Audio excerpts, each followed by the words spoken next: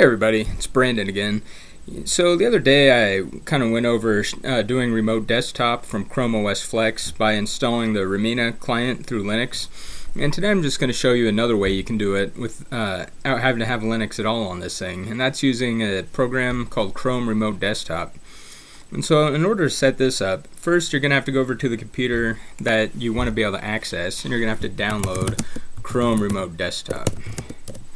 If I can type. And it's really basic. I mean, I already have it all set up here. Maybe you don't even have to download anything. Maybe it's just a website.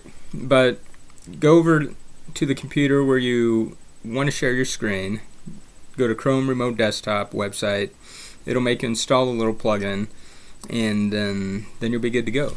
And so now I'm here on the computer that has Chrome OS Flex on it. And you can see this is a Mac that I set up. And so I'm going to click on it.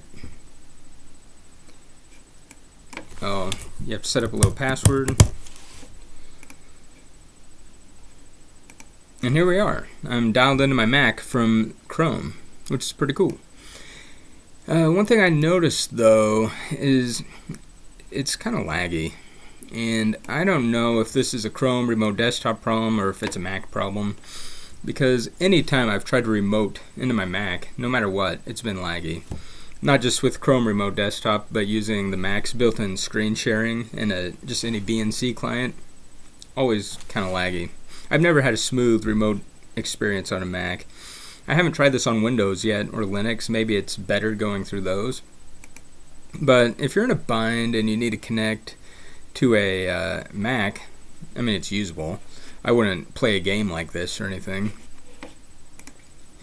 So yeah, anyway, the whole thing was pretty easy to set up. The hardest setup was over on the Mac itself because you keep getting these pop-ups to allow this security thing and that security thing.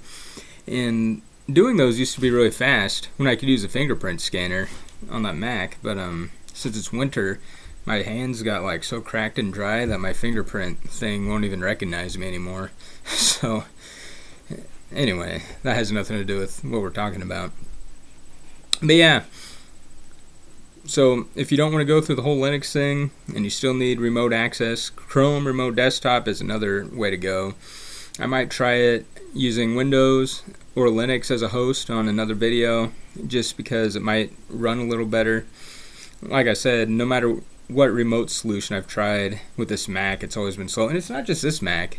I've had other Mac computers too, and it's always been the same problem. But this could also be a Chrome problem. If you've used Chrome Remote Desktop before, you can say what your experience has been in the comments. But yeah, so here's another solution, and obviously an easier solution. And if you can avoid going through the whole Linux thing, that's probably for the best. So let me know what you think in the comments. I'd appreciate it if you liked the video and subscribe to the channel. And if there's more you want to see about Chrome OS or anything else, just let me know and I'll get to it. But until next time, thank you for watching and have a good day.